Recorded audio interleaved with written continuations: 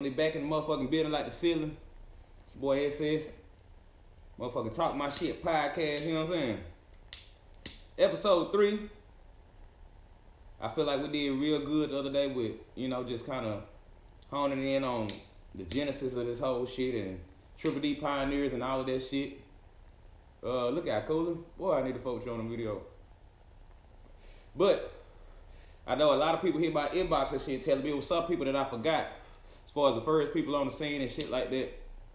Like DSR, them niggas was some of the first people out. Lil Twist, one of the first ones out.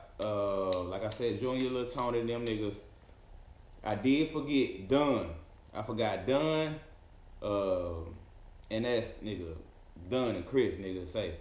Cause he was on that whole killing mode. But see, this all happening around the same time. Dunn,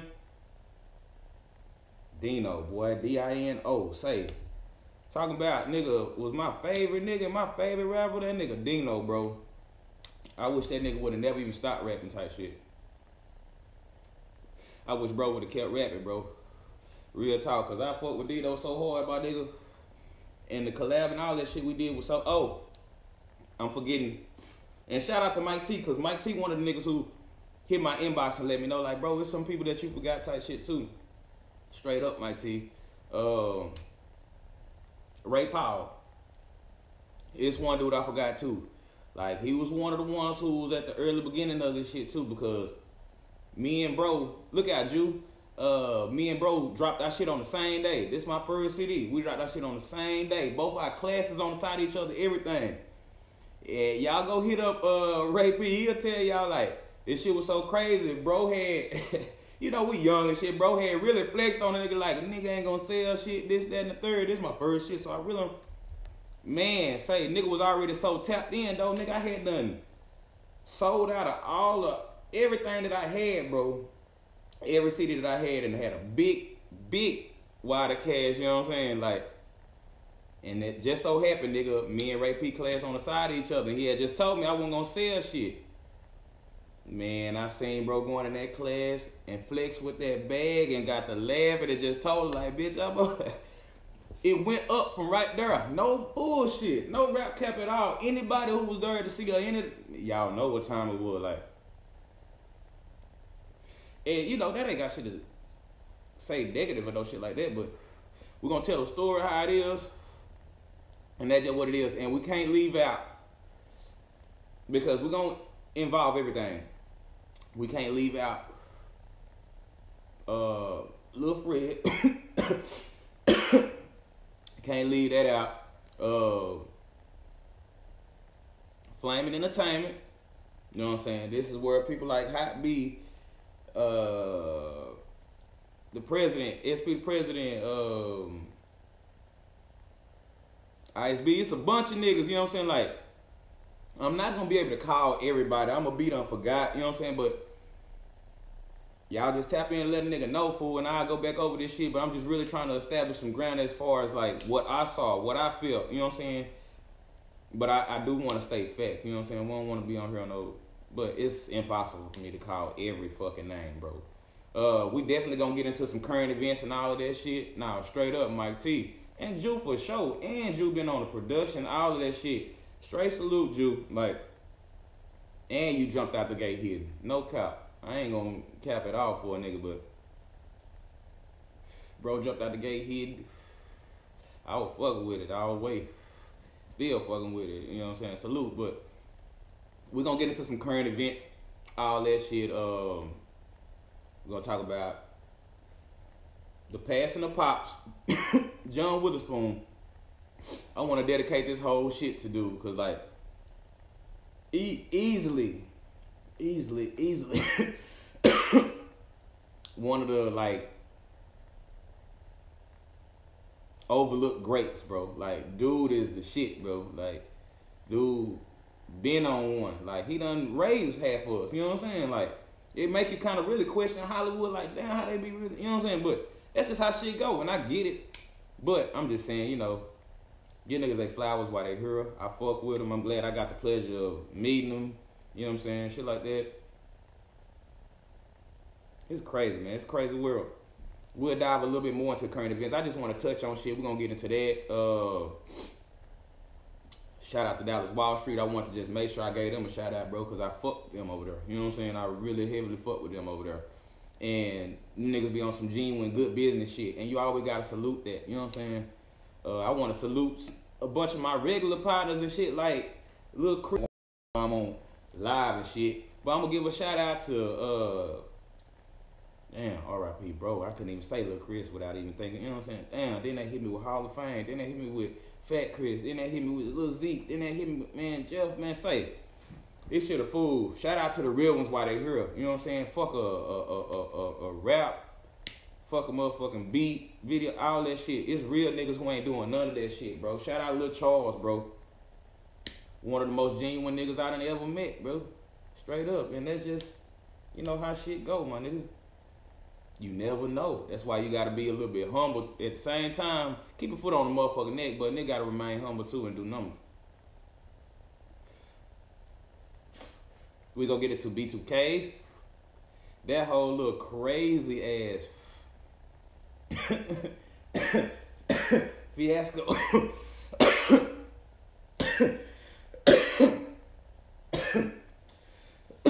They got going on. Jesus Christ. I might have to start smoking on this one. That's some whole crazy shit. We're gonna get into that as far as with April in between both of them and some whole more shit. I think that's her name. She out of there.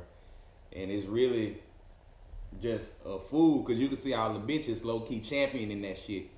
These hoes really just want to belong to the squad, bro.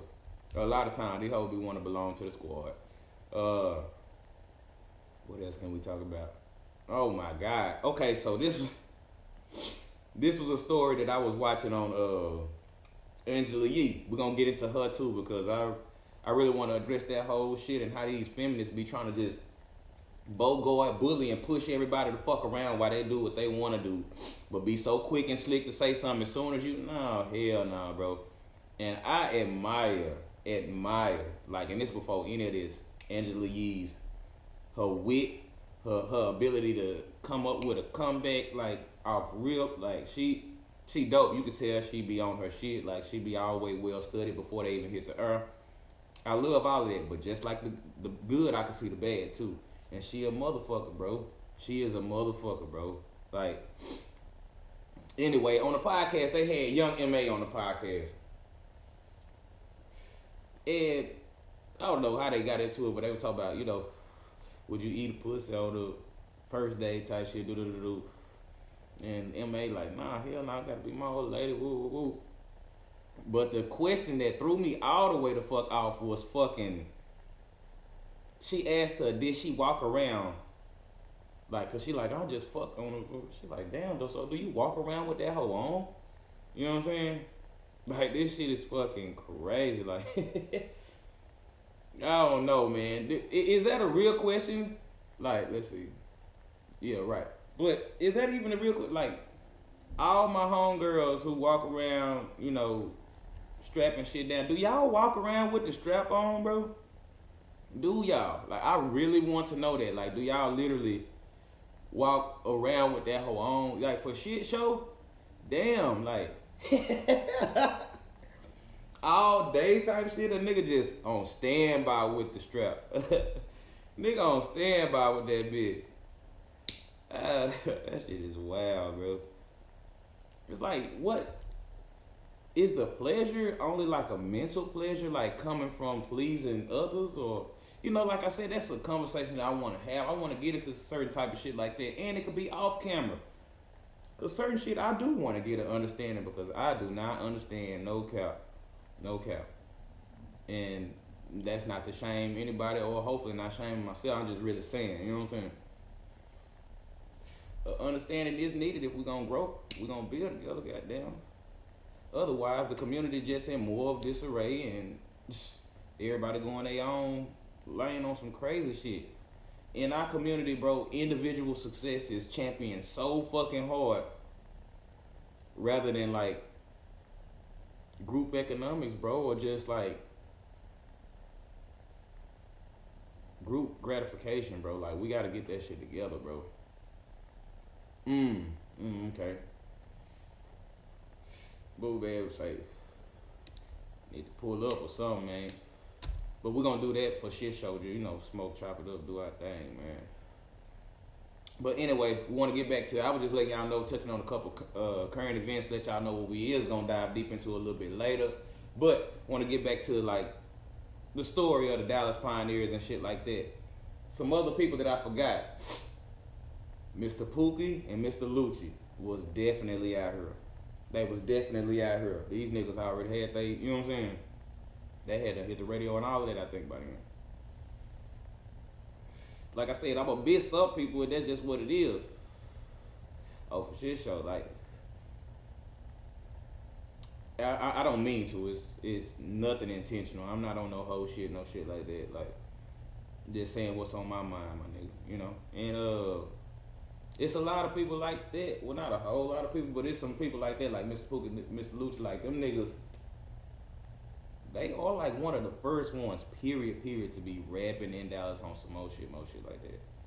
I forgot Diamond D used to be with, a lot of niggas ain't gonna even know who the fuck that is. Diamond D used to be with Lil Tony, Lil Twist, do the Texas Twist, just like this. Yeah, that shit was crazy, bro. It was crazy even watching all of this shit just play out. Shit be a fool. I just be staying down and staying on it. Staying on the motherfucking gas till my time comes, cause I know it's coming. I'm gonna make it come. Fuck it. Treat it like a bitch. You know what I'm saying? That's a bet. We're gonna do that. We're gonna do that. Who else did I miss, man? Cause I know y'all come and let me know who I missed, man. I talked about us. I talked about them. So we can just go ahead and move on. So from that point on, you had your shit like your Big Wheel Records and shit like that. These are people who started to break ground and get like single deals and get like fully noticed. So like shit started popping. I really do believe like we should have got behind that shit on some more shit instead of like. But I said that shit back then, bro. I used to always say that shit. Like, bro, Atlanta and them didn't just come straight on with the gangster through the. No, them niggas had Laffy Taffy, D4L, a bunch of that shit popping like a motherfucker. You know what I'm saying? And they city embraced it. And them same niggas embraced it. Then we got like the T.I.s and the Jesus and the Gucci's and all that shit. Then that shit flowed through. And all them niggas still be eating today, bro. By us not embracing that shit, we just allowed every other culture to come here and steal. For like the Chris Brown, that Cat Daddy that he did from the Ricky Bobby. Them other niggas who did the Dougie song, they went to damn near like #1 on some crazy shit. I ain't from Dallas, but I did. At least they said shit like that. You know what I'm saying? But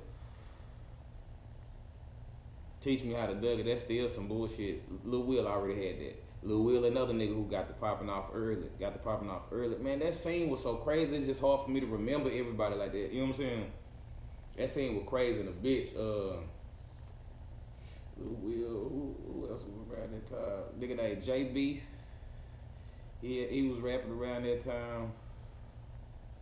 My nigga DY, Trill Lee, Prince Rick, them niggas was on it. Man, there's a bunch of niggas, man. I really do feel like, and not just because I'm in this spot. Of course, I'd be inclined to see a lot more of the truth this way, but I really feel like you should always pay homage, or at least like big up the niggas who done came before you.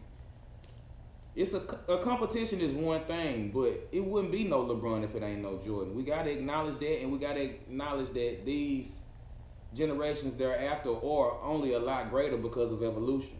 You know what I'm saying?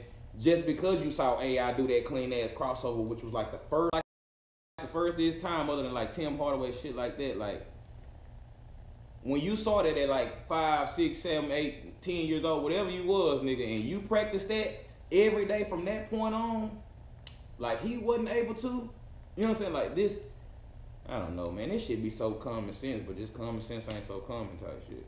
But man, I got some shit to handle, man. I'll be back. I just wanted to touch on a couple people that I did miss, and some more people that I missed, or you know, oh, we got some interviews coming this week.